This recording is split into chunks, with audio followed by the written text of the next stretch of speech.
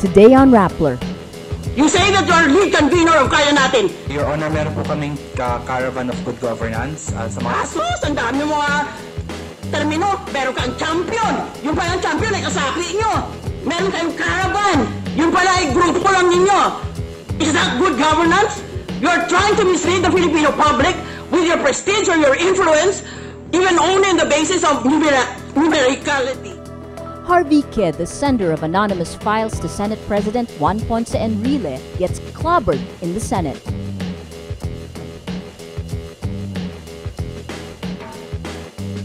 Lead defense counsel says opening the Chief Justice's dollar accounts is not a sure thing when he testifies on Tuesday.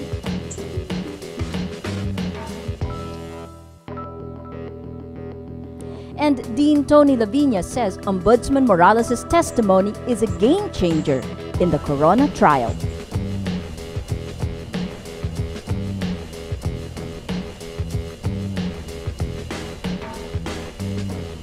Hello, I'm Maria Ressa. Welcome to Rappler, your social news network. We promise uncompromised journalism that hopefully inspires smart conversations and ignites a thirst for change. The defense calls 3 hostile witnesses to the stand: former Akbayan Representative Risa Ontiveros, Kaya Natin convener Harvey K., and lawyer Emmanuel Santos. Ontiveros says she did not mention Corona's alleged $10 million accounts in her complaint to the Ombudsman. She adds the evidence she attached to her petition were all gathered from the impeachment trial.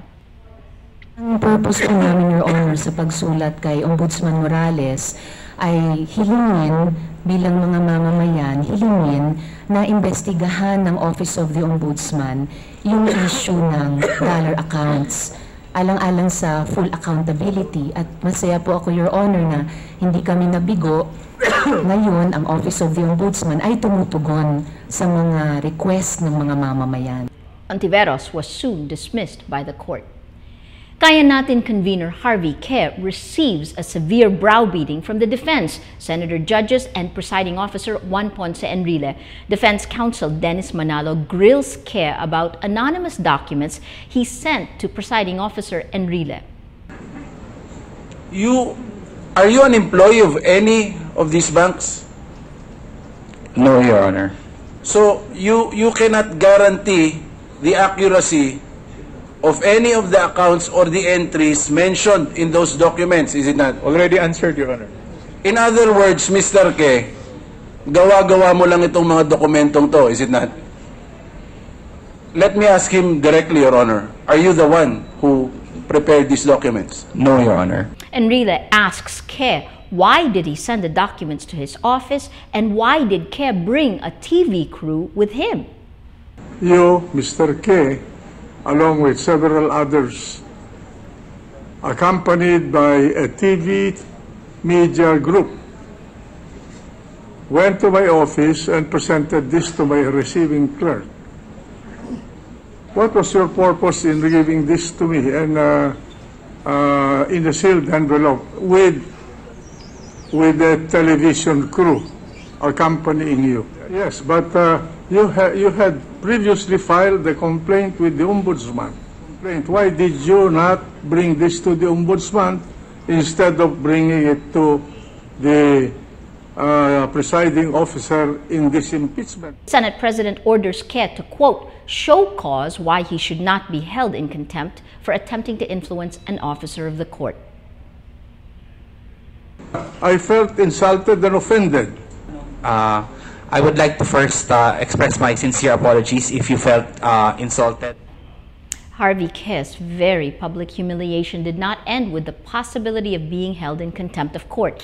Senator Miriam Santiago, livid with rage, went well beyond her allotted time to berate K.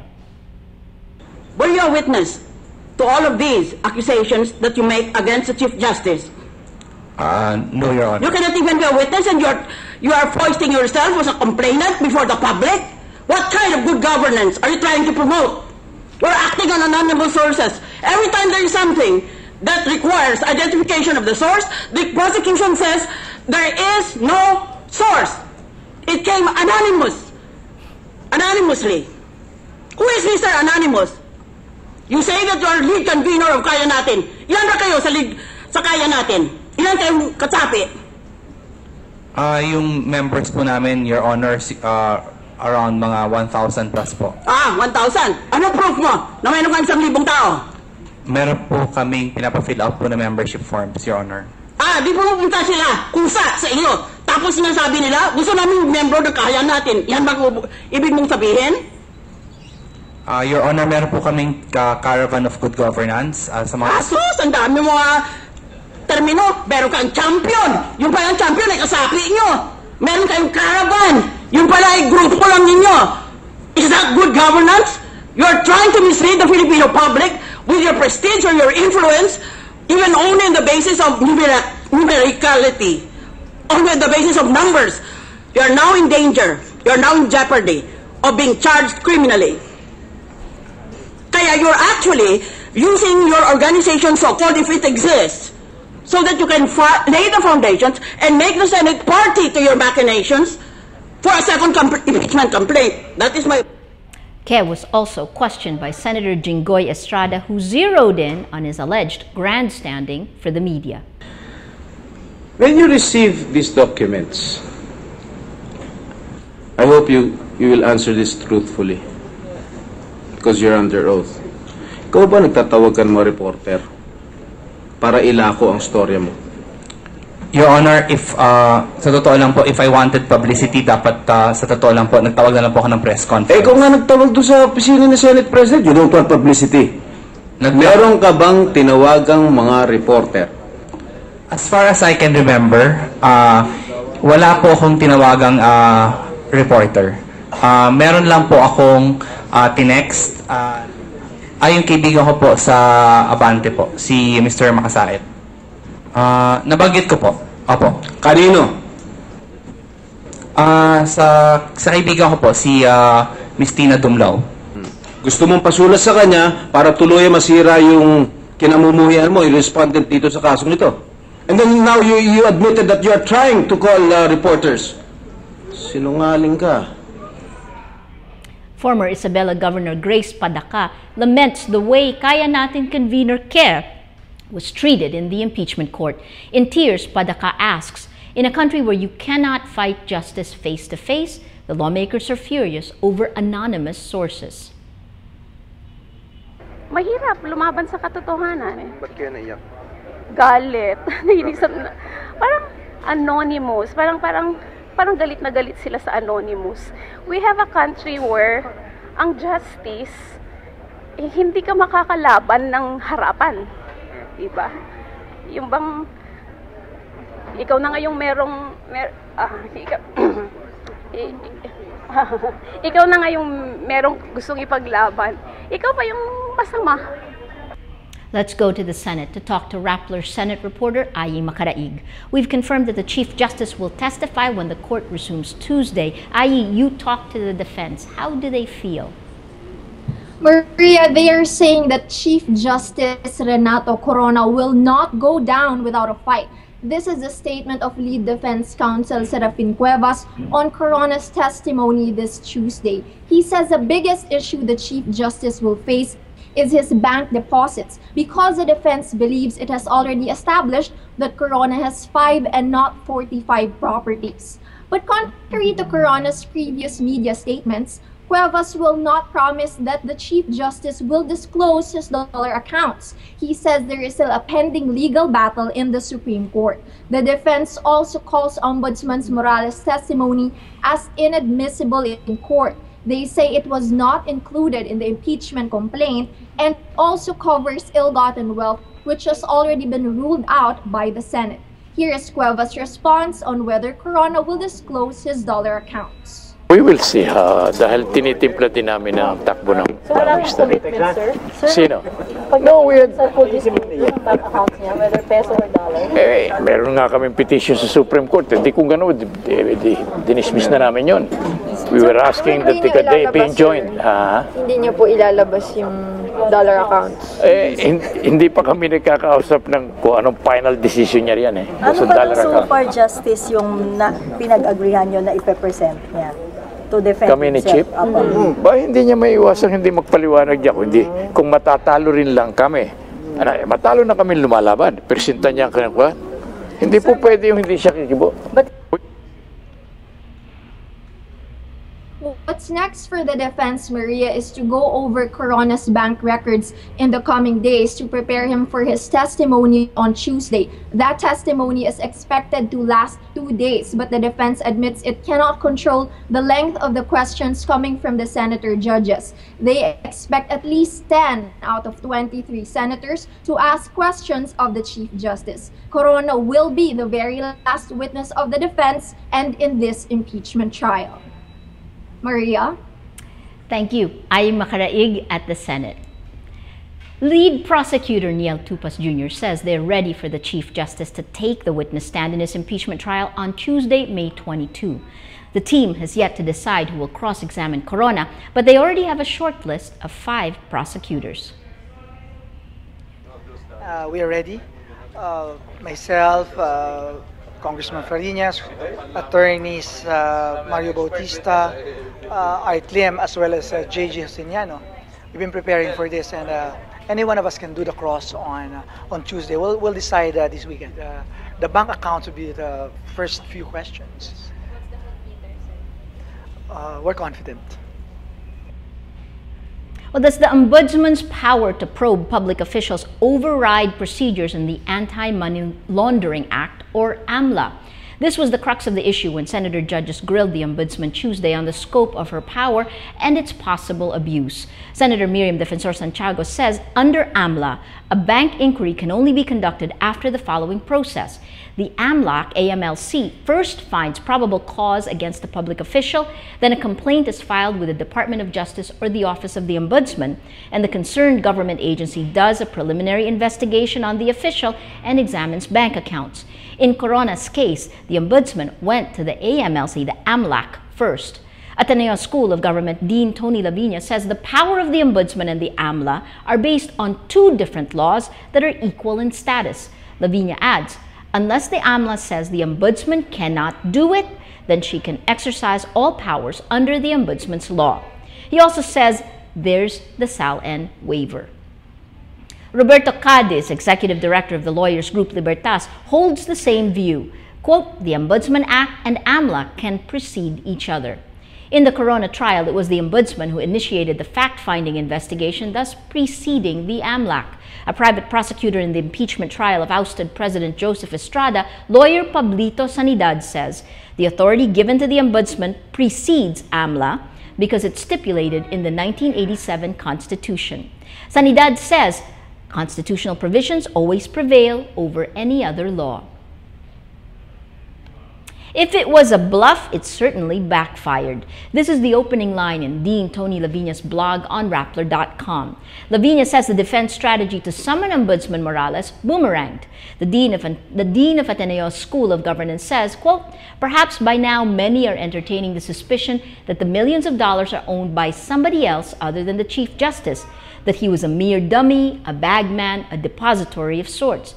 The latest statement by the Ombudsman that significant transactions coincided with certain significant events, such as the elections or the filing of the impeachment case, give credence to these insinuations.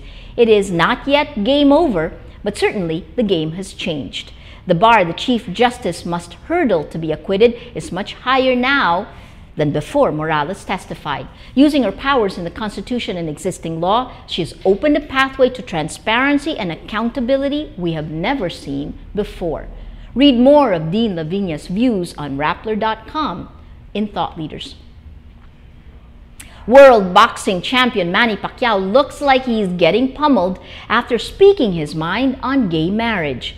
In an interview with the National Conservative Examiner, Pacquiao criticizes U.S. President Obama's support for gay marriage. The Sarangani representative says, quote, God's words first. Obey God's law first before considering the laws of man.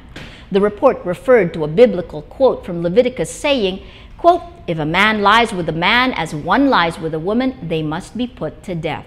Pacquiao's statement enrages the LGBT community. The group Gay Marriage USA initiates an online petition for sportswear supplier Nike to end sponsorship of the 8th World Division champion.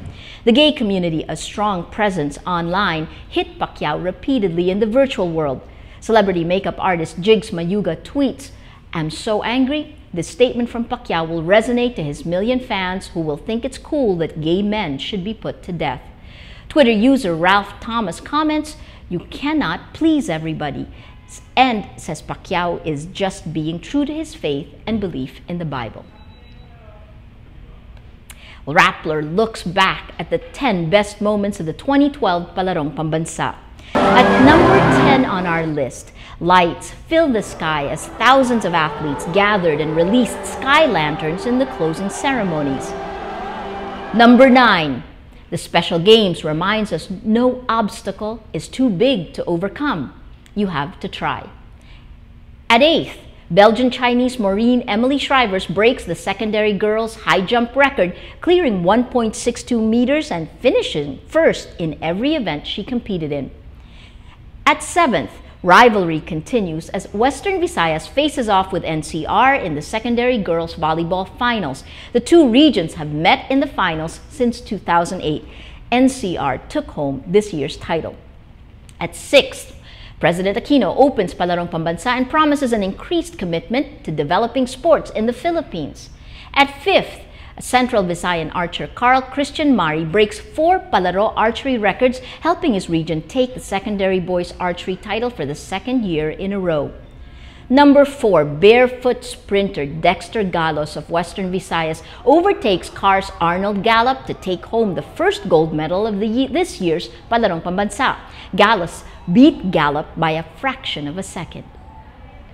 At 3rd, after a year-long break from Palaro, NCR's Delia Cordero rejoins the competition in glorious fashion, breaking 2 swim records this year. At number 2, Angelica De Josef of Western Visayas breaks 2 records running barefoot through the tracks in Pangasinan. She also won 2 gold medals for her team. And finally, at number 1, the most inspiring story for Rappler this year in the Palaro, athletes from Cagayan de Oro and Iligan, the cities hardest hit by Tropical Storm Sendong, dedicate their performance this year to their loved ones killed by the devastating calamity. They finished among the top 5, one of their best performances in years.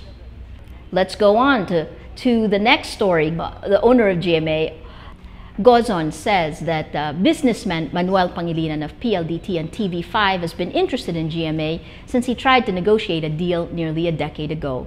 Pangilinan denies ongoing negotiations at this time but expressed varying degrees of interest last year. Pangilinan holds massive communications infrastructure that could help GMA7 since the group has no cable or broadband assets. The 3 families who own GMA7 have agreed to sell their nearly 75% stake for the right price. Let's now look at Rappler's Wrap for today, a list of the 10 most important events around the world you shouldn't miss. At number 3, newly inaugurated French President François Hollande went straight to business on Tuesday, flying to meet German Chancellor Angela Merkel to discuss the debt crisis in the Eurozone. France and Germany are the largest economies in the EU. Both leaders pledged to work together and prepare for a regional meeting next week. Fueling the uncertainty at number 5, Greek elections again. Greece's future in the Eurozone is in doubt after a last-ditch effort to form a government failed 10 days after its last elections. This political limbo until elections next month is increasing anxiety. Depositors withdraw nearly $900 million on Monday alone. At number 8, researchers develop a new generator that can produce electricity simply by pressing a finger on genetically engineered viruses. The M13 virus, when coated on an electrode, can produce enough energy equivalent to a quarter of a AAA battery. That's enough power to make 1 digit appear on an LCD display. And at number 9, Indonesian police cancel Lady Gaga's concert scheduled for June 3 after Indonesia's hardline Islamic Defenders Front, known by its Indonesian acronym FPI, warned of violence if Mother Monster, whom they call the Devil's Messenger, arrives. Fans started #Indonesia Saves Gaga to try to overturn the police decision. Well, that's Rappler's newscast for today, Wednesday, May 16th, 2012. Visit Rappler.com and watch our newscast Monday to Friday. Tell us how you feel on our mood meter. I'm Maria Ressa. As we say at Rappler, tomorrow begins today.